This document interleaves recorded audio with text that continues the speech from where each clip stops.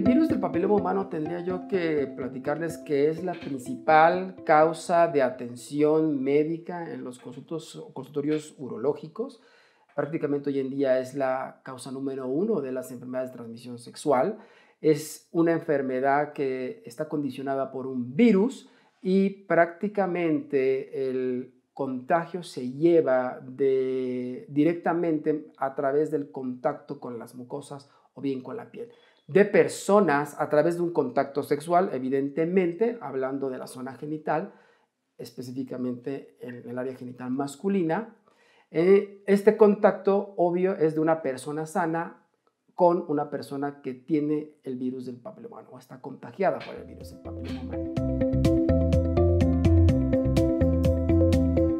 Como consecuencias, tenemos consecuencias de la enfermedad netamente dermatológicas. La mayor parte de la población acude a recibir atención médica para cuando ya hemos desarrollado una complicación de la enfermedad. Y esa complicación precisamente son las lesiones verrucosas a nivel genital, a nivel perianal. Y esto es el gran grupo de pacientes que recibimos en la consulta. Muchos otros de los pacientes no saben que tienen el virus del papiloma humano y sin embargo están en un famoso estado llamado portador, en donde yo no sé que tengo el virus, pero lo tengo y lo puedo transmitir. Y es frecuente la atención urológica de esos pacientes del sexo masculino en donde se ha podido identificar en la pareja el o la posibilidad de una infección por virus del papiloma humano. Y así es como también llegan. Sin lesiones, con el antecedente de una pareja sexual positiva para virus del papiloma humano, o bien aquellos pacientes con lesiones verrucosas ya consideradas como una complicación.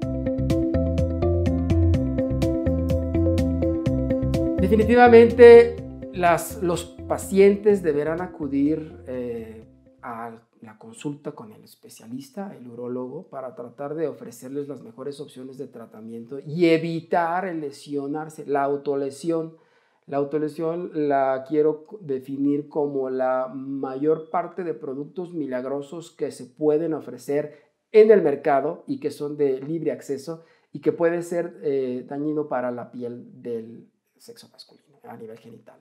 Para lo cual les recomiendo que de manera oportuna acudan con la confianza necesaria a la atención urológica.